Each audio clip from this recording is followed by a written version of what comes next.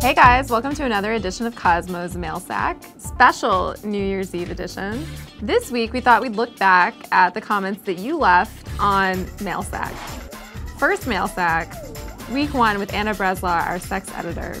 Bethany writes, "Why are you so pleased about these negative comments? They all seem to say the same things. Maybe there's a reason for that."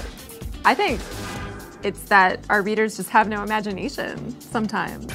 Yeah, we would love if the mean comments were like really biting, something we haven't heard before. Yeah, just a potpourri of nastiness. Yeah, really stick it to us, Bethany.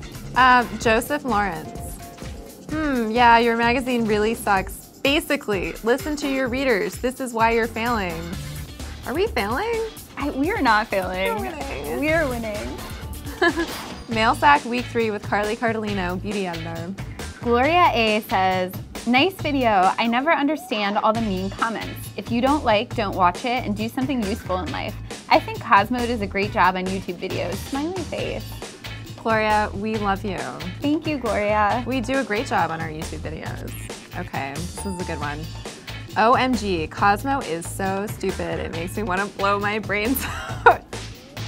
These girls look so annoying. They're like two girls with a superiority complex from a random sorority, but even worse. What's worse than a random sorority? I don't know, but this is what I like. It's really specific, biting criticism.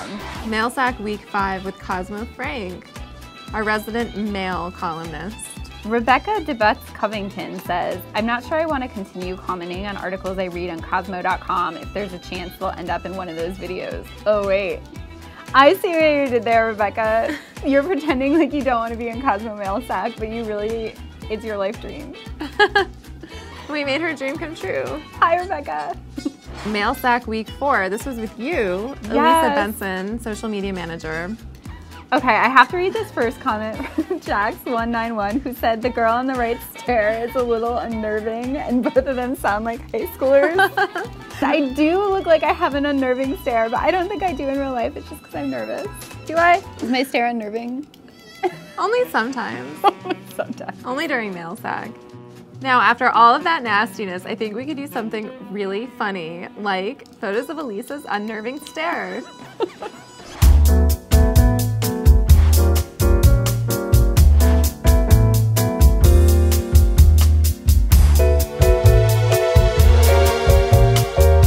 Don't forget to subscribe to our YouTube channel, follow us on Twitter, and like us on Facebook. And keep commenting on our stories, and you might be featured on the next Mail Sack. We'll see you next time. Bye.